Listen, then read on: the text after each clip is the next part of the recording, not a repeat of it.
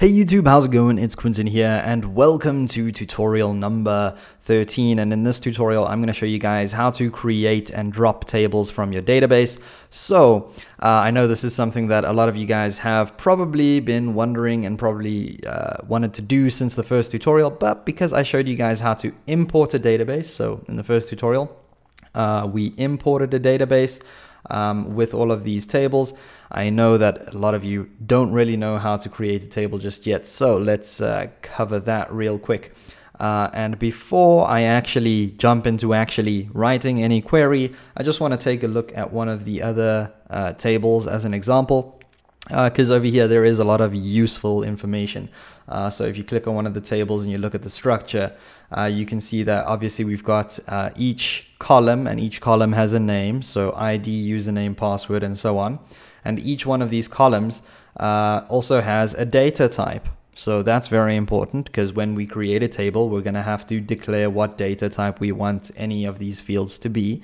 And in this case for ID, we pretty much always just use an integer, because it's going to count from 1 all the way down to however many entries we have in our database. So we're always going to use an int.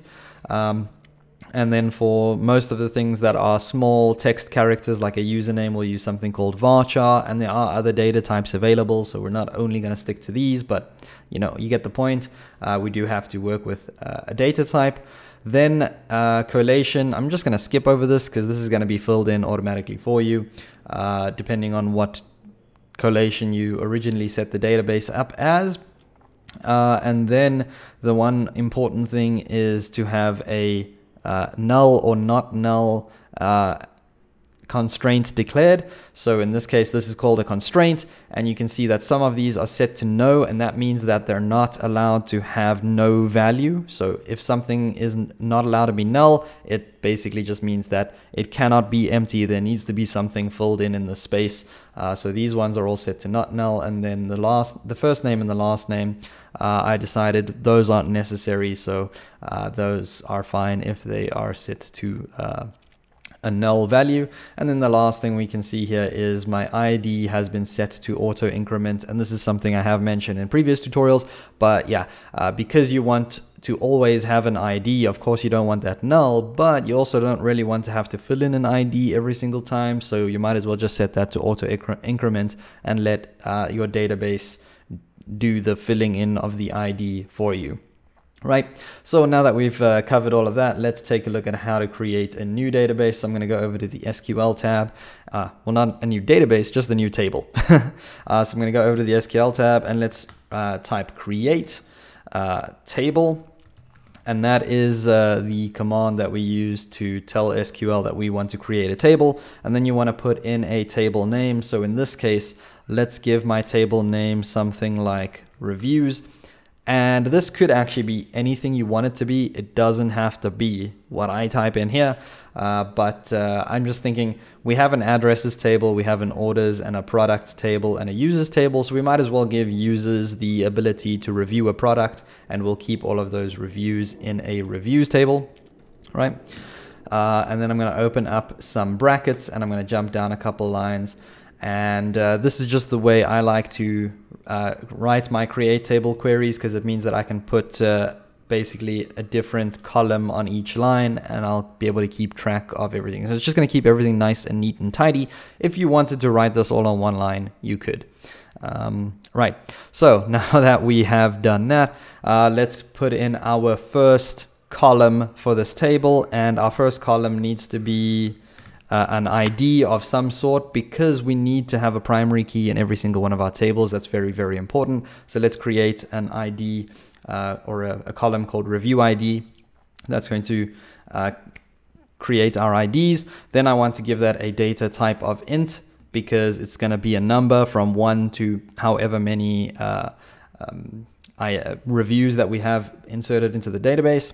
And then for the last thing I want to put in here, or actually the second last thing I want to put in here, is not null. So that is a not null constraint. It is called a constraint, but basically this just means that our review ID is never allowed to not be null. And then I also want to give this a value of auto increment. And that's just going to mean that, of course, the ID is going to keep counting. It's always going to fill in a new number for us. We won't have to fill that in. Right, so review ID is done. That's our first column done. Now we can create our second column. And this, again, could be anything you want to store in your database. So let's just say I wanted to have a review title. Then that would be the review title. And this can be a varchar or just a char data type. And if we put brackets in here, I can put this or set this equal to 255. Let's make that varchar of 255. And basically this just means that the user is allowed to enter a title that can be text. So basically anything that they want to write on their keyboard can go into the database, but they're only allowed to enter this make it 255 characters long. It cannot be longer than 255 characters. And then we can also set this to not null, because of course we don't want our title of our review to be blank. So just set that to not null so that the user has to fill that in, right? And an important thing to note right now is if you don't want the value to have not null, you could just not put not null in as a constraint, and automatically it will allow the user to enter a null value. But I'm just going to put in not null over here because we do want that to be filled in. The next thing we're going to want to do is put in a description. This is where the user can type something about the product, so their actual review. So let's give this a value of review description, and this can be a value of text or a data type of text, and we'll let them enter in 1,000 characters. So text just allows the user to fill in more than a varchar. If you are using the varchar data type, there is a certain limit as to how many characters people can put in here, but text just allows us to have a few more characters. So in this case, I'm letting the user type in 1,000 characters. And of course, we do want them to have a description. So let's set that to not null. But again, if you wanted that to be blank, then don't declare not null over here, right? And I hope you guys are noticing that I'm ending each one of my lines off with a comma, because yeah, it's one column, then another column, then another column, and all of those columns are separated by a comma, right? And yeah, for the last two things that I want to mention, and this is probably something that you're not really going to be too familiar with just yet because we haven't dealt with linking tables yet, but usually you want to link your table. You might want to link one table to another table. So in other words, because this is a reviews table, I might want to link my users table to the reviews table so I can see who left that review. It would be really pointless if I just copied all of this data that's in the users table and put it here. So something that we do in place of that is just make a value that can link to this table. So in this case, I can grab the user's ID and I can set that in as an int value and set that as not null. And basically we'll always fill in a user's ID. So we'll take a user's ID from this table and put it here. And then also we want to know where this review fits in with a product. Of course, we need to know what product this review belongs to. So we can do exactly the same thing here. Grab the product ID, set that to int and not null. And whenever we add a value to this database, we'll pull in a product's ID, right? And then the last line that you need to put in whenever creating a table is to set a primary key. So go ahead and type primary key, open up some brackets, and you need to grab whatever you want your primary key to be and put that in here. So in this case, I'm going to be using the review ID as the primary key.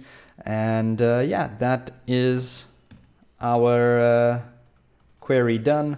So let's just make sure that I ended everything off correctly. Yeah, that bracket there and that bracket there. Cool, let's hit go, and you can see that my query has now been successful. So MySQL has returned an empty result set. That's because the table has been created, so reviews has been created and it's here. It's just completely empty. There's nothing in it, right? So now we have created a table, and that is how you go about creating a table. Now let's go ahead and take a look at how to drop or delete a table. And I feel like all my hard work is just going to go away because I'm going to type in drop table, and then what you want to do here is put in a table name. Now it is a good idea whenever you do this, whenever you decide to drop a table, maybe just go over to the table, click export, and export a backup. It's really, really important that you export a backup because you don't want to lose data that you actually might want to use again. But in this case, I know that my reviews table is empty, so I'm just going to go ahead and drop the table reviews. And again, this is a very dangerous query to run because you might accidentally delete data that you didn't mean to delete. So again, it's always good to make a backup, but I'm confident that this table is empty. So I'm just going to go ahead and hit go and drop table reviews. You can see MySQL has returned an empty result set. So the table has been emptied.